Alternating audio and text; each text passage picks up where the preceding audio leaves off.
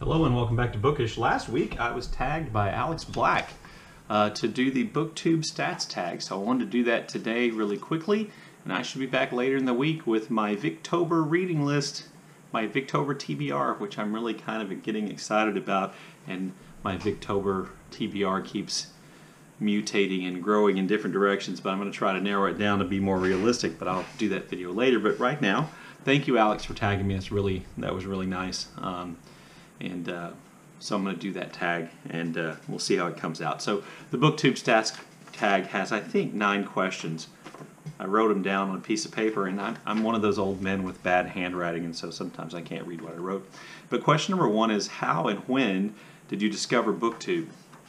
Well, the answer to that is that I discovered BookTube probably this summer, sometime in July of 2018. And I was just kind of looking around for book discussions. I can't remember if I was looking for information about a specific book, but I ended up searching just in the YouTube search function for information about a book or about an author or something, and I just realized that there was this thing called BookTube, and I started looking into that because I love books and I love talking about books. I love talking with people about books who also love books. And so BookTube was really kind of ideal for me. I already have, I think I've said this in other videos, but I was already on YouTube, and I have a YouTube fishing channel, so I'm part of the YouTube fishing community as well. So I was already on YouTube doing videos for that. When I found out about BookTube, it just seemed really perfect and something I really was interested in doing. Question number 2 is, how long have you been on? Well, since July of 2018. This is September the 25th of 2018, so I think I've been on BookTube for a couple of months then, if you add it all up. So the question number 3 is, what's your favorite thing about BookTube? And I have a lot of favorite things about BookTube, and it kind of depends on the mood I'm in and the channels I've subscribed to. I'm really trying to keep my subscription list of channels down to things that I'm really interested in.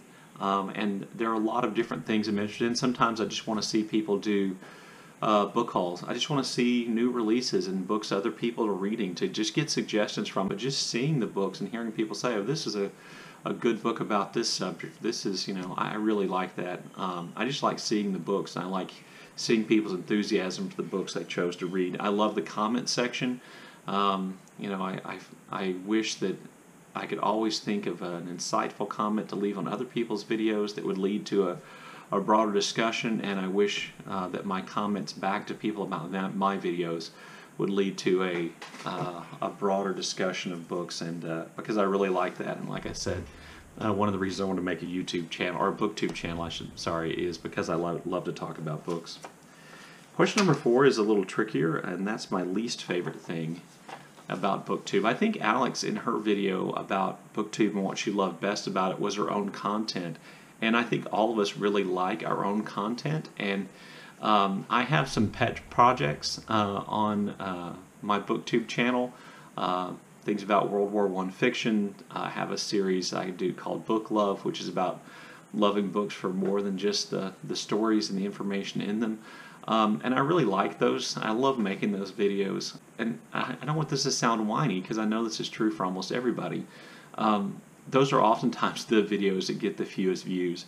And while I accept that that's true, and I make the videos really because I want to talk about those things, and I'm interested in those things, it is a little disappointing when you have a pet project video and it doesn't get very many views. But I think that's common for everybody, and the rest of the BookTube experience is well worth that, and I do still like making the content. I think question number 5, and again I have a hard time reading my handwriting, I think question number 5 is to recommend a booktuber, and I'm hesitant to do this because I'm going to leave people out, but if you haven't visited Alex Black's channel, I would definitely recommend her channel. There's also a channel called Biblio-Atlas, but she does some amazing in-depth stuff about some really difficult books, and I just love seeing the intellectual excitement she has for the book she's reading, and kind of how joyously she approaches the learning process. Also, Old Blues Chapter and Verse, I think, is one that I would recommend to anybody. His wife has a channel called Books I Haven't Read, or Books I'm Not Reading. Ooh, I'm sorry if I messed that up. I like that channel too. There's a relatively new channel called Big Hard Books and Classics by a guy named Alan Mahan, and he's really interested in book discussions, and so, you know, I'd encourage you to go over there and look at his stuff and see if you have something to contribute to those discussions, because I think that's really worthwhile. I think probably one of my favorite booktubers is Dane Cobain. I just kind of dig the whole vibe of his videos and how he does things and his sense of humor. I like those. Katie from Books and Things is probably another big booktuber I like a lot. I'm sure you've all seen her channel, but talk about enthusiasm for books, particularly for, you know, Jane Austen and classics, and Victober, which is coming up, is really, her enthusiasm is infectious. And I'm sure I've left several people out who I should have mentioned, who've been incredibly nice to me, and I'm sorry. And Laura Fry from Reading in Bed. I really like her channel too, and I like her take on things, and from what I can tell, she and I frequently agree on book choices. Also Joseph Francis Burton, I think. He has an interesting channel, and he just recently did a video about The Mill on the Floss and George Eliot. I think he has a mission to read all of George Eliot and make book reviews about it. Anyway, those are some of the channels that I really like and that I can think of, you know, just on the fly. Question number 6 is, what were your original goals and expectations? Well, obviously I expected to get on YouTube and instantly have 10,000 followers and all these sponsors and make money and get free books. No, that was not my expectation. My expectations have already been exceeded. I am stunned and kind of humbled by the fact that I have as many followers as I do, and I dearly love getting comments from them. And I don't have any real expectations other than to make videos about books and things related to books that I enjoy, and to watch other people's videos and hopefully engage in discussion about books in the comments section. Oh yeah, Words Everywhere is a great channel. Also totally pretentious. I'm going back to question 5. I think he has a great channel, and I enjoy his content. Question number 7 is, any tubers you watched when you started but you don't watch now? So when I first started my BookTube channel and started watching BookTube, I saw and subscribed to a few YA-oriented BookTube channels, and I still subscribe to a few, but you know, I don't really end up watching their videos a lot, because I don't know if you can tell by looking at me, I'm probably not the target audience for a lot of YA fiction. Not that I think there's anything wrong with it at all. I think it's awesome, and I love all those people who have all that enthusiasm for whatever books they want to read. More power to them, but that's just not. Those aren't the books I read, and those aren't the books that I normally want to talk about. But there are some people who read YA.